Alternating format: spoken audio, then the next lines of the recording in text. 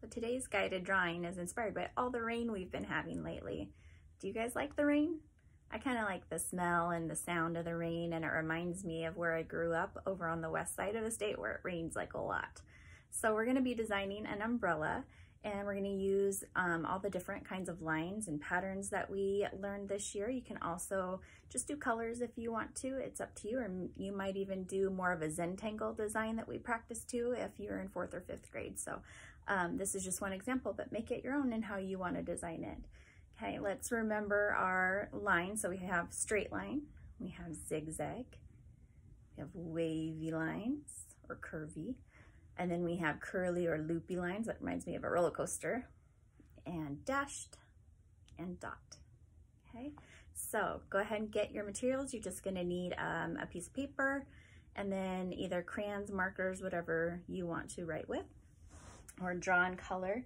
At the end, I think for the background, I'm gonna use the paint sticks. And I know a lot of you guys asked where I got those because they're pretty fun and easy to work with at home. So these are called Quick Sticks, and you can get them on Amazon. I get them a lot from the local craft store, Michael's. You can just order and curbside pickup. If you want to directly from the company, it's www.thepencilgrip.com. Okay, but when you look it up, it's Quick Stick with a K, K-W-I-K, Quick Sticks. Okay, so make sure you have everything ready to go, and I'll meet you back here ready to draw. Okay, to start your umbrella, we're gonna work in the top half of the paper first and leaving a little bit of room on each side so that we can add a background later at the end too. So I'm just gonna start and do a big curve.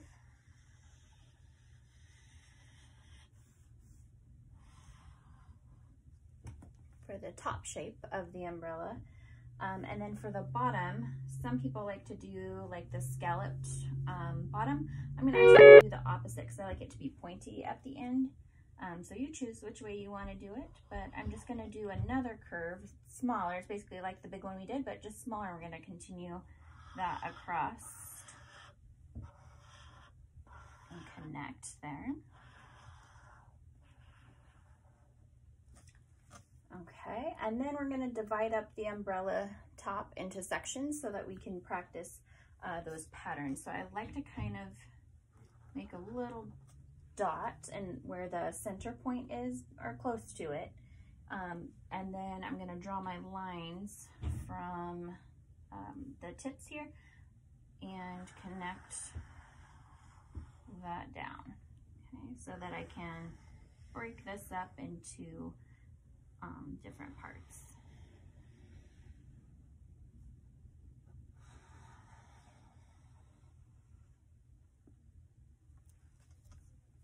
Okay, after you have your sections, then the next thing is going to be the handle on the umbrella. So we're going to make a J.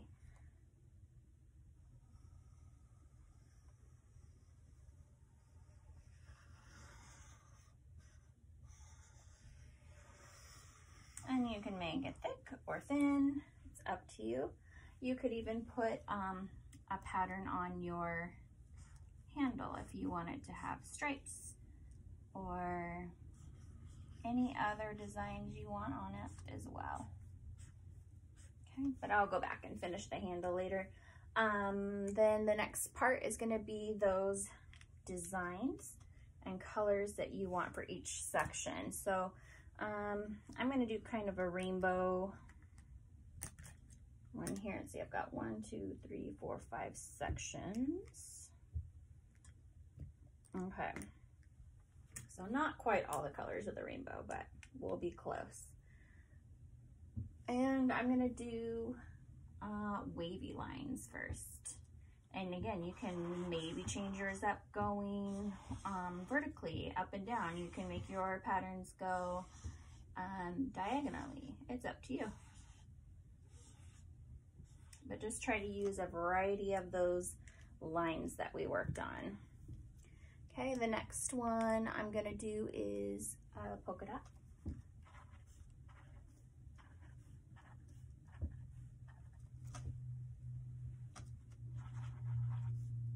Make them a little bigger, actually.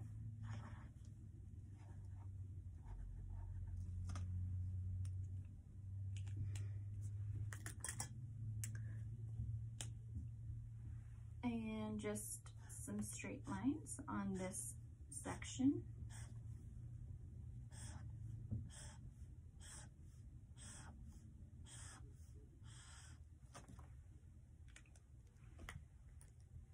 And then some loopy or curly line. I'm just gonna do one big one, I think.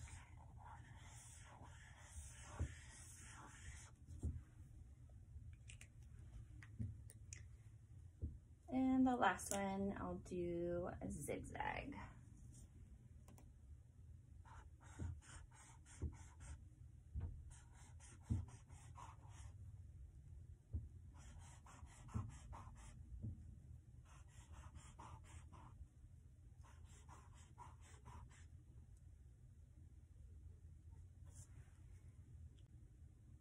Next, I'm going to go in and add color just in between my designs. I'm going to use the same color that I did the marker, but I'm going to just lightly fill it in with crayon. Again, you don't have to. Maybe you want to fill the whole thing just with patterns. Maybe you just want to fill it with color. I just wanted to do a little bit of both, so up to you.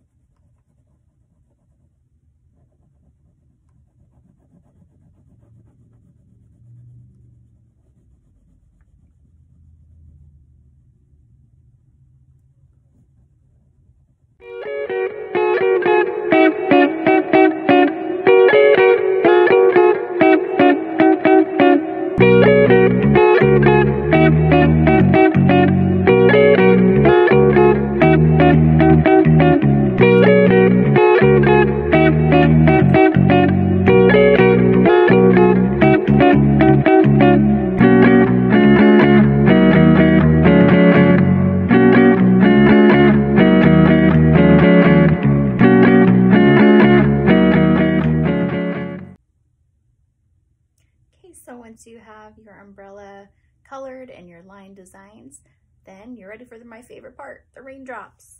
I'm going to use the paint sticks. You can use your markers or crayons. Maybe if you have paint, you could even just finger paint the dots on, or if you have a sponge or anything, that you can use whatever you want for the raindrops. And you can make them as some bigger, smaller. You can even add clouds up at the top if you want. It's your art. We're just having fun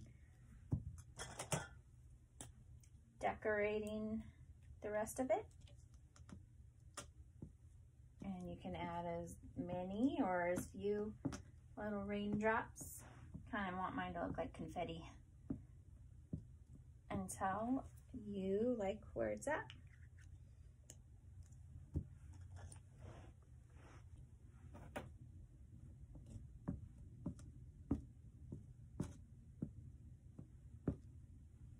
I like to do some kind of like circles and then some kind of like little lines just to give it a little bit different look.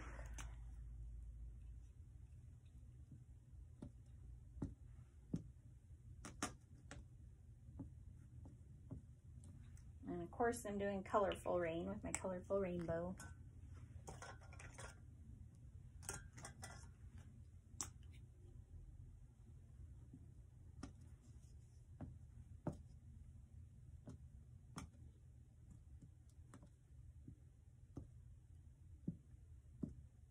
Just scatter them wherever you want. So keep decorating until you feel like it's done and how you want it to look.